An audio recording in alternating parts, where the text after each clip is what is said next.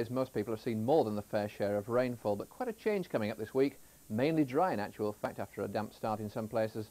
A fair amount of sunshine by day, but problems at night really for gardeners because it is going to be quite cool overnight and there could well be a fairly widespread ground frost from midweek onwards, a touch of air frost returning to the glens of Scotland by the end of the week. But the rainfall certainly has been quite noteworthy over the past 24 hours. This is the rainfall up until 10 o'clock this morning.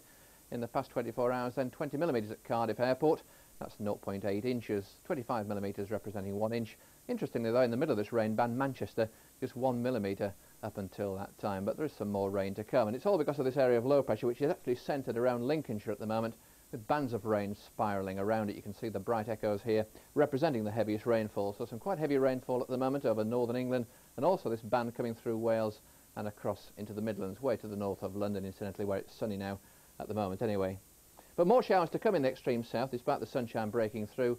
Some of those showers could be fairly sharp, but the damp area in the middle really is going to change very little during the rest of today. More heavy rain to come, very dreary, very damp, very misty over the hills and on the east coast as well. Some brighter weather across in the west, but the best of the weather again, not for the first time over the past week, is over northern and western Scotland. Lots of warm sunshine to come there. 16 degrees is on the cards, and 16 degrees across these more southern parts too, at least where it stays dry with some sunshine.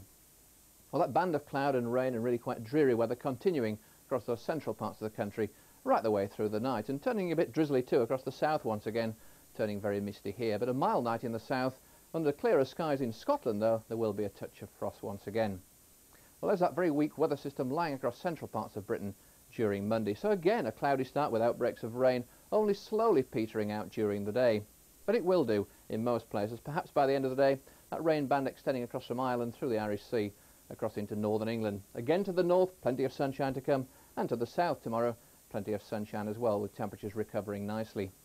That weak weather band then just beginning to move northwards for a short time on Tuesday.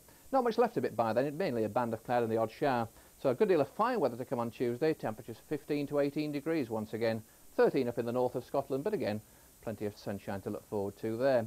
In the middle of the week we're going to see high pressure beginning to build from the north, but it'll be a cold high, and that's the reason why we're going to see the frosts at night, certainly the ground frost and a touch of air frost in some places. But a good deal of fine weather to come, plenty of sunshine right the way through the country in the middle part of the week. Just for a short time though, there could be 1 or 2 showers just clipping that far northeastern part of Scotland.